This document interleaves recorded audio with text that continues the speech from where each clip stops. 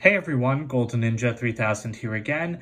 Today I'm reviewing LEGO set number 40453, Batman vs. the Penguin and Harley Quinn. This set has 63 pieces, it's for ages 6 and up. We've got 3 minifigures with 1 exclusive, and it retails for $15 in the US. So this Batman minifigure is exclusive, which was surprising to me, but apparently the torso's new, as are the legs. I really like this figure. I think it looks fantastic. I really love the black and gray. Just, it feels very classic. And I don't love light gray on Batman minifigures, but I think it looks okay here. The other ones, I think, have had too much light gray. Lifting this up, you can see that the legs are dual molded, and he does have some nice back printing. Like, to me, this figure just feels like a blend of, like, kind of like the 2012 version with the more modern version, you know, like having this shorter cowl. There's his face. Again, very happy that they've gone to goggles now instead of that sweatband. And then there's the alternate face. Here's the Penguin. This is the exact same variant that you can find in the 4+ Batboat set that released in summer 2020. It's a pretty decent figure, and I do like the face print. The top hat is the older one, though, not the one from the LEGO Batman movie, and I hate the umbrella build. I mean, kudos to them for trying something new, but this just does not work at all, and I really would have preferred just like a normal kind of umbrella, just a normal bar for the umbrella and not this weird build. Here's Harley Quinn. This is the same version from the Joker's Trike Chase set that came out in 2020. I haven't even uploaded my 2020 reviews yet. I don't know when this one is going to go out, but you'll see this figure again there. I like her little like dynamite plunger, and I actually really like her hammer as well. It's a pretty decent build. I feel like it looks a tiny bit unfinished there with like the open studs, but I mean, it's pretty decent for being minifigure scale, although she cannot stand up, so I have put it down. She's got some great back printing with that Harley sign, and she does have a very nice alternate face as well, where she's sticking her tongue out. And there's a quick look at the figure without all of her accessories. She has some pretty decent printing, and the white isn't too pale on like the black. This is a true accessory set and not just a minifigure pack like so many of these things are, because we've got a little penguin boat here. Well, a boat for the penguin, but it's of a duck, obviously.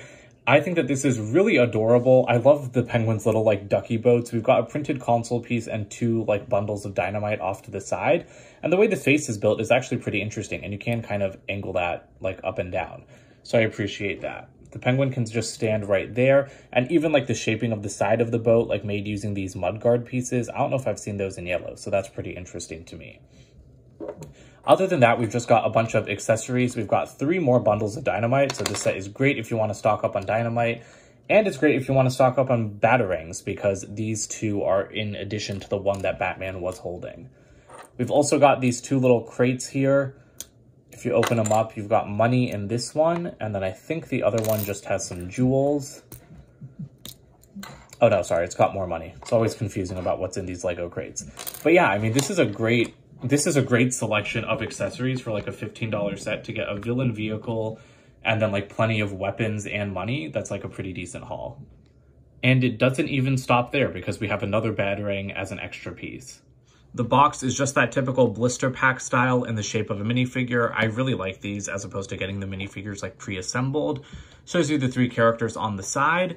And then it doesn't advertise the set as having an exclusive minifigure, but Batman is exclusive. So I'm surprised that, you know, like LEGO doesn't call that out, because it's a pretty big deal. He has some very nice legs. The instructions are just polybag style pamphlet, and you do not have any kind of ads or anything. So overall, this is a fantastic accessory set. You actually get a lot of good stuff here for $15. Great Batman figure. Nice to get the Penguin in cheap sets, even though he's very like common in cheap sets. And it's a fantastic way to get a really good version of Harley Quinn, because this isn't my favorite version of her, but I mean, it's a very good figure, especially that torso. And so to be able to get it in a $15 set is just perfection. But even beyond that, I mean, these are called accessory sets, and you have so many accessories here. I'm very happy about that, because it's like you can never have too many batarangs or $100 bills or dynamite. So, I mean, especially for kids, this would be really great. I definitely recommend getting it if you don't have that Harley Quinn figure, but if you do have her, this might be a skip unless you really want that version of Batman. But that's it for today, so don't forget to comment, like, and subscribe, and check out my website, goldenninja3000.com. I'll see you guys with more videos soon. Bye for now.